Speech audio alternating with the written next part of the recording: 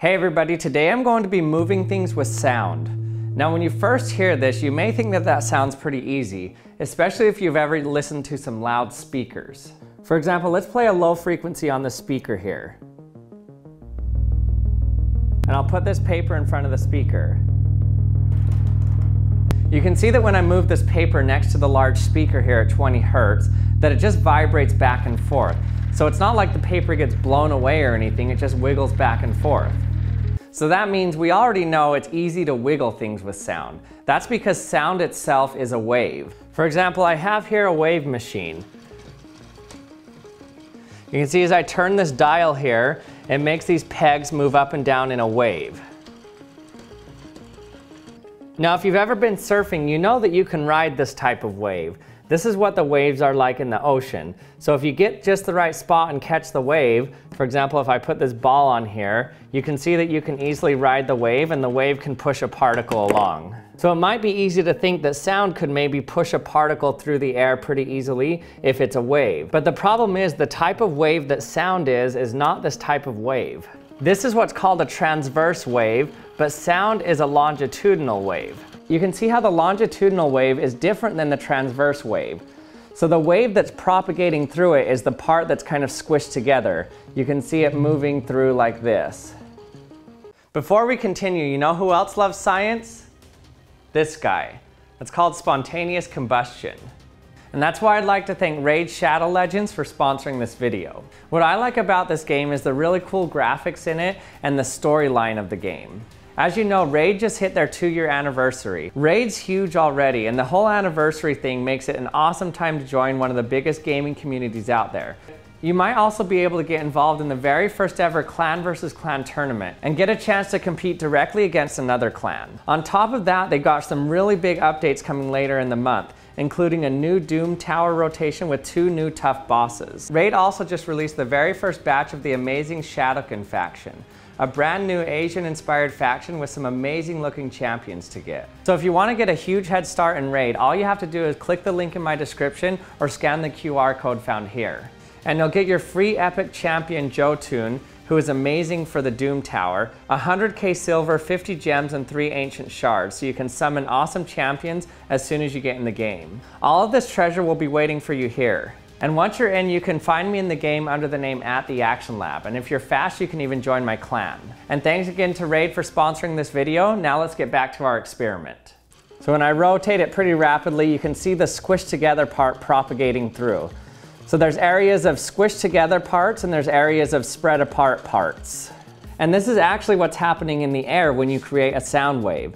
As to create a sound wave, you just wiggle something in the air. And when you wiggle something in the air, as it pushes against the air, it creates high pressure because it's pushing it, squishing the air together. But then when it gets pulled back, it creates low pressure because it's spreading it back. So this is a 2-dimensional longitudinal wave, but sound is a 3-dimensional longitudinal wave that spreads out in a sphere around it. So because sound is a longitudinal wave, you see how it can't really push a particle along through it. So how are we supposed to continually move something through space using sound if it's a longitudinal wave? So let me show you how we're going to do this using a 2-liter bottle here. If you've ever blown in a bottle, you know that it can make pretty cool sounds. For example, if you blow in it just right, it sounds like this.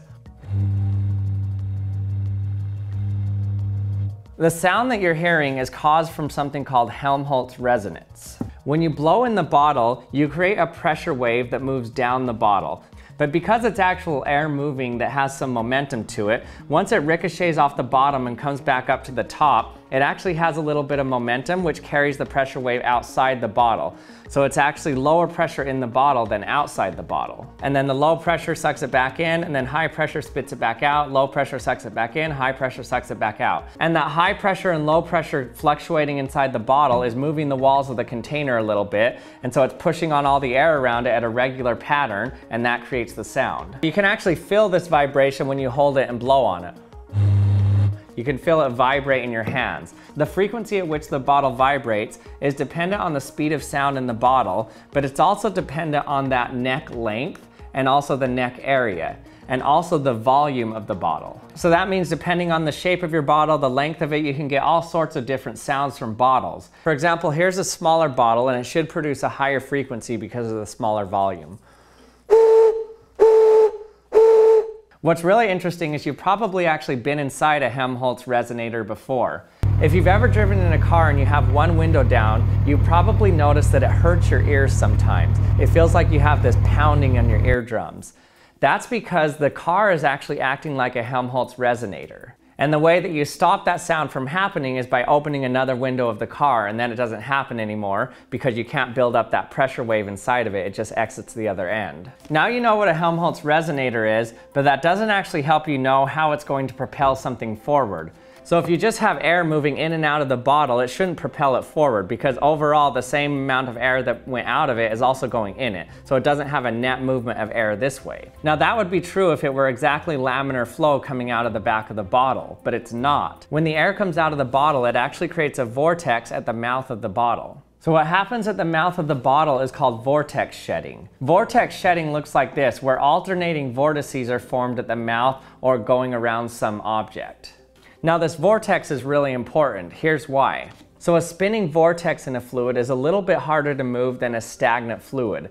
That's because it has some momentum and it's spinning back upward. And so if you try to push off of it, those particles that are spinning upward can hit off of it. And so those particles are spinning and turning, and as something comes down and pushes off of it, it can push it back up. So by spinning the air or fluid below it, it creates a virtual wall. So at just the right timing, because the vortice is oscillating back and forth, as the air goes in, it can draw in just fine, but as the air goes out, it hits another vortice that was right there, and so it pushes off of it and creates a little bit higher pressure in this direction, so it can push the bottle in this direction. The only thrust that is created is on the end that has the vortices that they can push off of. So here's what we're going to do for our experiment. First, we need to figure out what is the Helmholtz resonance frequency of this specific bottle.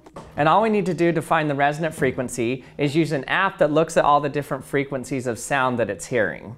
For example, here's one app called Helmholtx, and you can see this is the sound in the room right now as I'm talking, but as I blow in the bottle, you'll see a specific frequency rise up.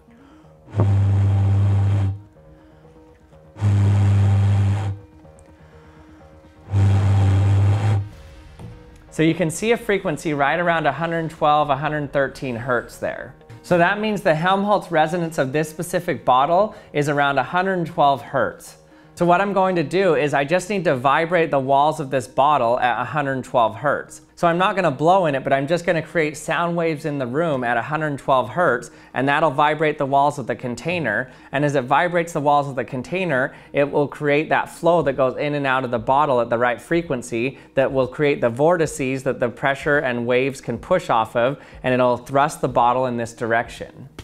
Okay, let's get this balanced right in the middle here. Okay, so notice how this isn't moving at all. It's completely still. Now I'm going to turn on a frequency of 112 hertz.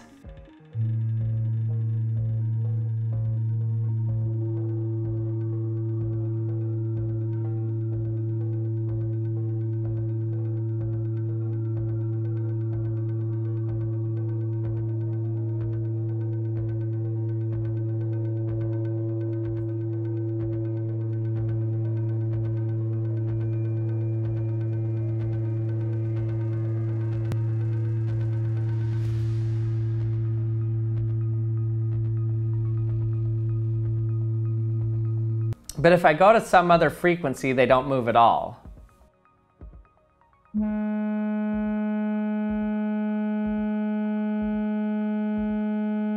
It's hard to visualize how air can be thrust out of it when the volume of this is staying completely constant on average. But you can see this all happening more clearly if I put smoke in the bottle. Okay, let's fill this up with some smoke here.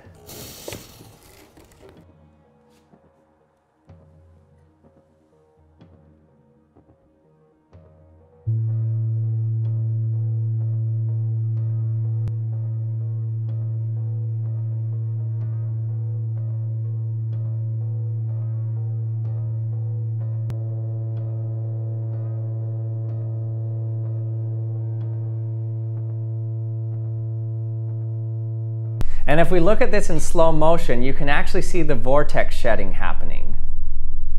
So this phenomenon is really weird. We're propelling the bottle forward by shooting air out the back, but we're replacing the air in it continually as well. And so there's actually no net movement of air. The air inside of it stays exactly the same volume.